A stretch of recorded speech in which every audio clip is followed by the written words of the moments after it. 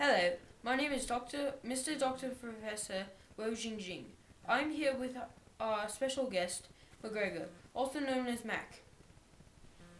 Hey, Go. So, Mac, how do you feel about the environment? Well, it's pretty good, but we isn't recycling no more. Interesting. Can you describe your day-to-day life? Well, I wake up, chase a kitty, then go to Victoria's Secret fashion show. Sometimes I join in. I see. Question number 3.